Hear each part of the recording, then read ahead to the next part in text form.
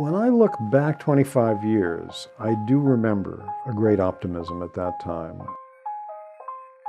People living in Russia and the other former Soviet territories felt that a very different future was in front of them.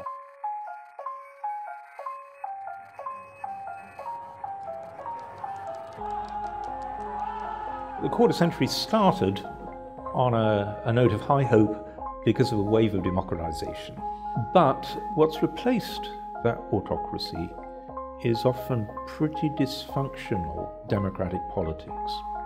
Within a year after the fall of the Berlin Wall, it was clear that the end of international Soviet communism was going to produce a revival of religious politics, of ethnic and nationalist and separatist politics. I remember the night the Berlin Wall fell, or the morning after, I was actually in Rio. The headline was, "O triunfo do capitalismo," the triumph of capitalism.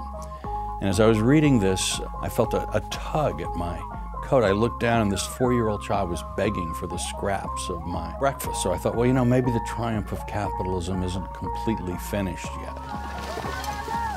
The income gap is widening. Corporate chief executives are paid, 100 or a couple hundred times as much as their lowest paid employees.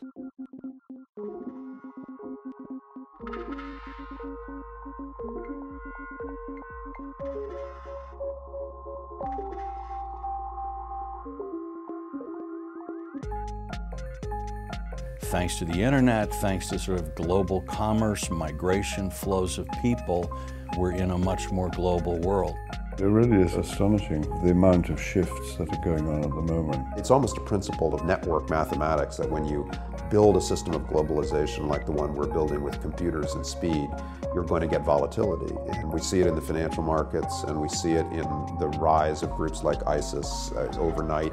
Both the good and the bad are at a greater amplitude. In that sense, what I think technology does to human history is it turns up the volume.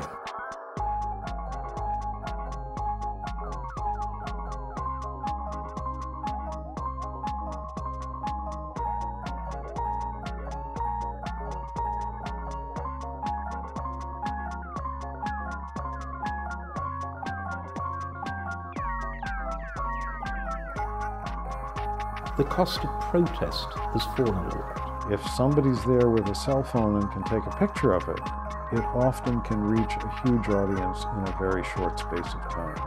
Technology makes it possible to self-empower. Technology also gives repressive governments tools to monitor their citizens' behavior. Hardware and software, it seems to me now they're sort of overlapping. The knowledge that your communication system is being monitored by the state. And what does this do to your thinking year after year? Information in the modern age is one of the major sources of state strength.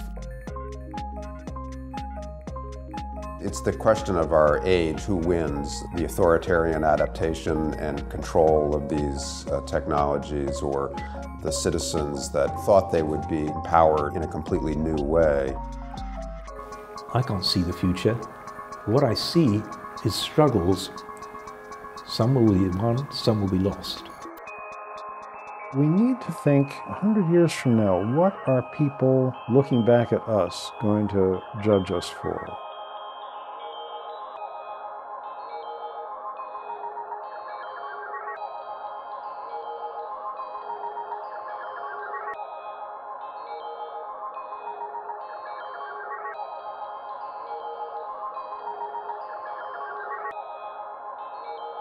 Thank you to the Gelber Committee, because the Gelber Committee was the first prize award that the Bottom Billion won. It's since won quite a lot, but you started it.